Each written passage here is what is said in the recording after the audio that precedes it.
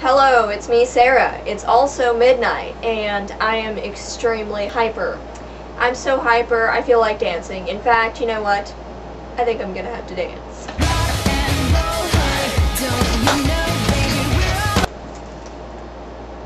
So I have been out all day filming, but I did want to make a video before I changed out of my awesome outfit that I've been filming in.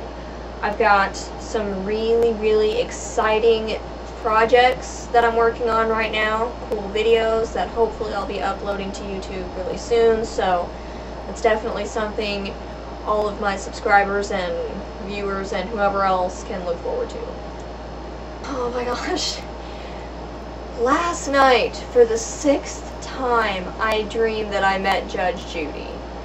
I know, you guys all must think, wow, that is insane. You would not believe how badly I want to meet this lady. I mean, she's like sassy, she's smart, she doesn't take crap from anybody. I so want to be related to her.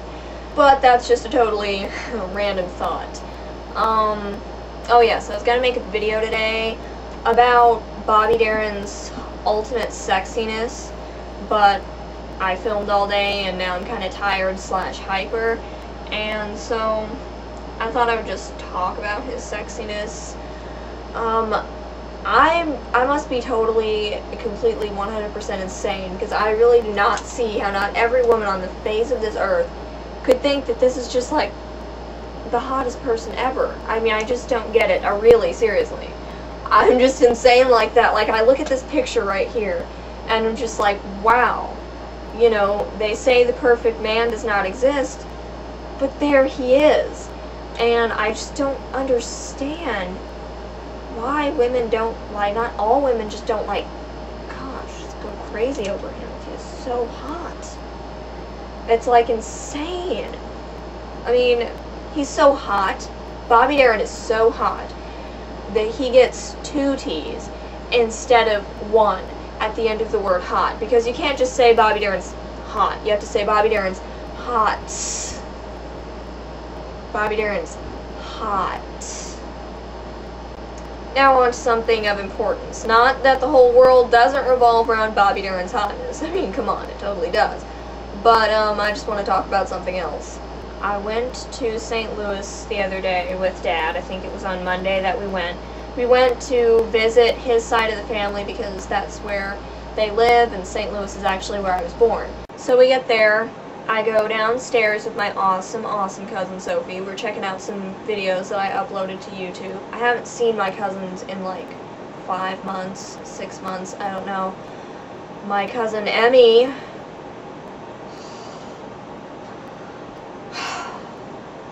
comes downstairs, takes one look at me, and she goes, "You look like a freak."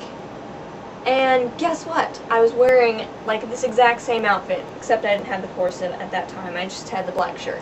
She told me I looked like a freak because of the way that I was dressed. We get upstairs, and I'm talking to her, and we're eating or whatever. We're sitting across the table from each other. And she's like, "So, why are you all goth now? Like, what's up with that?" And I was like, "I don't know, I just like the look." Then she asked me the most insulting question I've probably ever been asked. She said, "You're still straight, right?" I was like, yeah. Because she's like, "Oh, well, you're goth, so I just, you know, wanted to make sure." As if all goths are lesbians. Like, please, come on. So I was totally insulted. Then, the living room is just like, comes right into the dining room, and her mom, my evil aunt Becky, she's like mumbling to my dad. She's like, "I think the goth look is totally ugly and it promotes death." So I turned to her and I was like, so I started this argument with her, which she was totally losing. And she was like, "Yeah, well, I just think it's ugly." And I was like, "Well, that's just your opinion." And she said, "Yeah, and my opinion is the only thing that counts." So I was like, huh, you just lost right there, because if you're so stubborn that you think your opinion's the only one that counts, you're really insane. Then, as I'm walking off to go out the door because I'm offended, she leans over to my dad and says loud enough where I can hear, "Your daughter's really close-minded." Right, as if I'm the one that's closed-minded, but my Aunt Becky has always had it out for me. It's just like they were sitting around one time talking about how the people who work at Hot Topic are so creepy because they're all in dark clothes and they have all these piercings, and that they just wouldn't even go in there because they wouldn't want to approach those creepy kinds of people. And I went into Hot Topic recently, which is where I got this corset that transformed me into the goddess that I am. And I talked to those people that work behind the counter, and they're so awesome. They're always being so sweet, they're always helping me out, they're always asking me how I am. We always start up these little conversations. I mean, they're just cool, down-to-earth people. You know, I think emos are cool. Emos are awesome. People who diss emos are lame. And goths are totally awesome. And, you know, if you're gonna pick on a label, why don't you pick on preps? I mean, come on, not enough people pick on preps. And they're so easy to pick on. They're like, oh, goths are lesbians, emos want to kill themselves. Preps, the stereotypes for preps, I mean, just pick on preps for a while. And I got nothing against preps, emos, or goths as long as they're nice people, you know, because that's what counts. It's what's on the inside, okay?